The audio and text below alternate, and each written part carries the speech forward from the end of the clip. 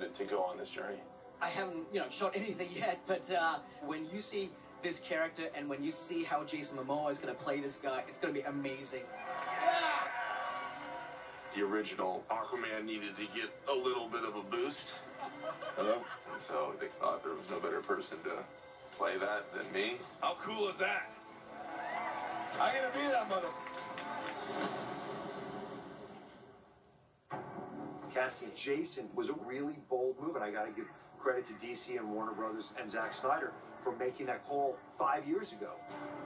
I came into Zack's office and did an audition, and he goes, I want you to play Aquaman. And I'm like, who? You want to play what? I can just think it's white, blonde hair, shaved, not me. And he tells me the whole pitch, and I was like, wow, hell yeah, I'd love to. It's just the idea of having a brown skin superhero. I mean, that's awesome. From the Philippines to Hawaii to Tahiti and Fiji, everyone has their water gods that they celebrate. Ours is Tanaloa and Kanaloa and Maui, and it just made sense. But you can't say anything for, at least a couple of years, and it sucked. I can't keep a secret to save my life. I buy a present for my wife, and I come home and I want to tell her. I can't keep a secret from my kids, so I hated doing interviews because people were like, you're going to do Aquaman? I'm like, nope, I have no idea what you're talking about. I mean, just had a lie, nonstop. I told some dude he can punch me in the face, so I still owe him that. But it feels great. At least people know it's going to come out. I don't have to lie anymore.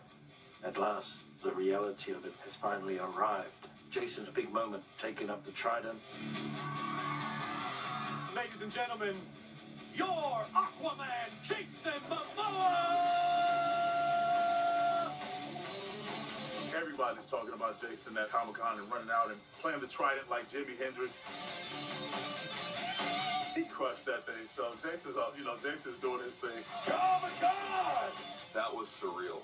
I've been in that room many times, but I've never ran barefoot with a trident before. That's why fighters don't run out all amped up, because I could barely breathe when I got there. I was so excited. The king is here! Jason's had a long time to really think about who his character is, and all credit to Jason that he was so on board with my vision. I just read James' script, and I'm really, really, really, really happy and stoked. Aquaman really is a classic story about a guy who feels like he's from two different worlds, and ultimately he doesn't feel like he belongs to either one. That resonated with me instantly. Being born in Hawaii and raised in Iowa, being split between my parents, it's just not really knowing where you're. One place you're a white guy, over here you're another thing, so it's just kind of like he's the lone wolf in the whole thing, so I definitely can identify with that. Jason knows the emotion of the story, but he also worked out so much, getting all that muscle definition to get the body of a leading man. I think James wants me really slim, and so I get like 2.5 months of just doing like fight choreography, and then indoor climbing. Probably just climb a lot. So like your body is constantly working. And then this is some meat. So I ran out of my house and just threw some meat in my pocket. I always have meat in my pocket. It's weird. This part sucks.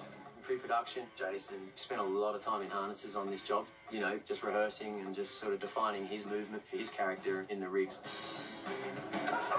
That's the fun part, is I get to build his character. So I go boom and I hit it and I can control my whole upper body. I enjoy the creative aspect of that. It starts to take its toll after 12, 13 hours a day. It's like a giant giving you a wedgie, but you're stuck in the wedgie. Just stay in the wedgie for a while. Yeah. Ah! And it's not a comfortable thing, those rigs. Oh yeah, that's nice and tight. Good job, Jack. Jack, give the most important job of getting me the out of this thing, okay?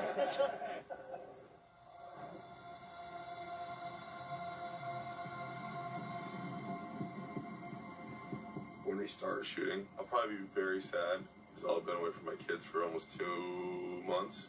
Yeah, I'll probably just be missing my family, man.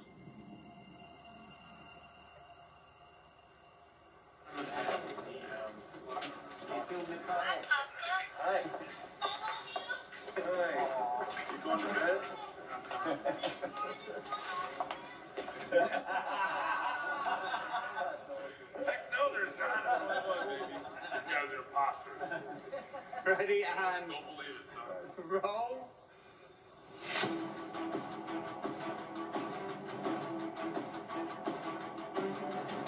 What's up? Aquaman's gonna save you. Filmmaking is such a challenging industry that we're in. You can't really make a movie like this without a sense of intensity. I take my action very seriously. You alright? Yeah. I enjoy doing my own stunts. You don't like that, you don't like fresh vanilla ice cream. That tastes good. He loves the sort of physicality of performing. We'll shoot it. And action. I put ideas in anything that I do. I feel like that's my job.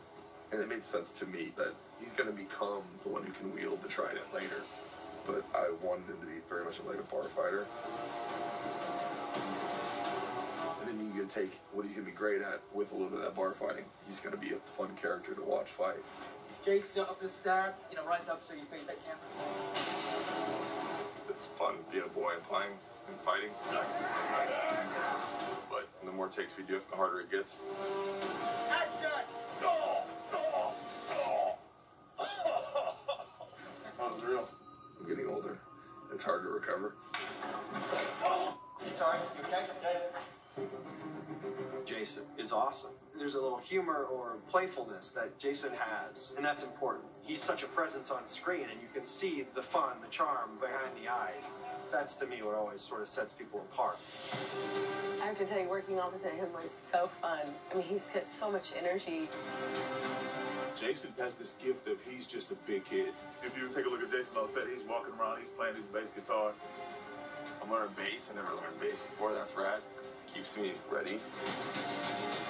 He's been in the business for so long, so he's a mentor to me. I watch how he works the set and how he's very attentive to the shots and the details, and he's on top of it. Can we go a little higher? Anywhere in here, chest, anything? Yeah, there. Okay. Action. I exude a lot of energy on set.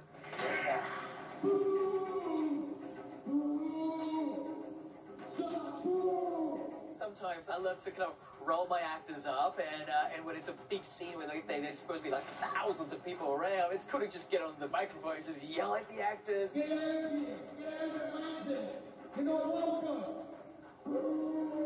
crowd is so against Jason, so the idea to just boo him was fun. So Jason's making fun of James for, trying to act like the crowd. Sure, James, I love the idea. I think we're going to need someone else to say it.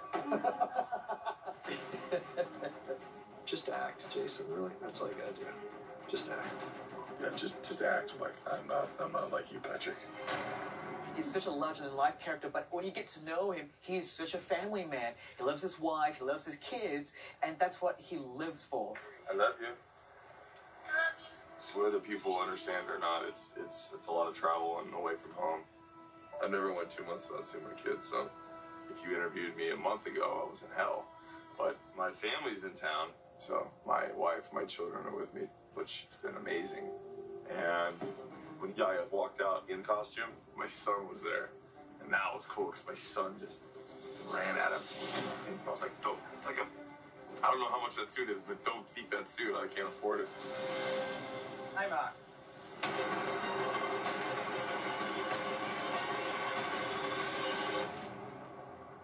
I'm trying to take experiences from everyday life and put it into the character, especially with the father role. Love you. It's a man.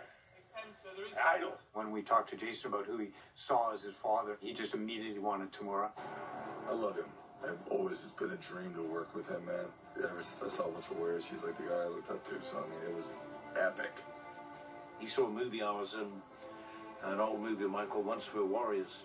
And it really impinged on him, this film, in certain ways, culturally, spiritually. I guess for him, too, being a brown boy brought up in Iowa, he kind of identified with the cultural elements, having Hawaiian roots himself. And I notice on this journey as well, Jason's very much trying to bring to the fore some of the cultural elements. We added a bunch of Polynesian moments where, we do the hongi and put nose to nose, and it was great. I'm really happy that James saw that. And let's cut it. Good. Great. And left it in the movie. Beautiful. I think a lot of the Islanders will be very appreciative for that. So we have a good connection. Him and I love the haka. Ha being breath, ka being fire, so it's like a fire dance.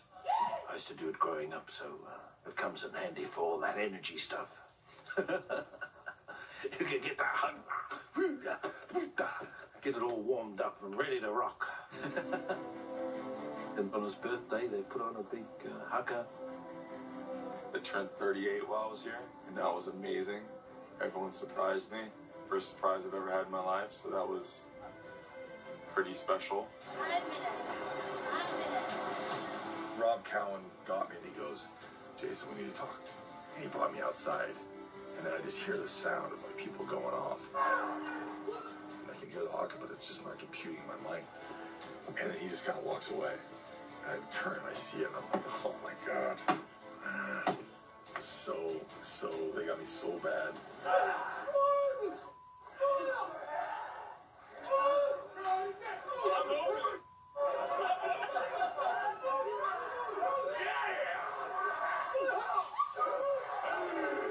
And then it was just amazing to see my son in there doing the haka.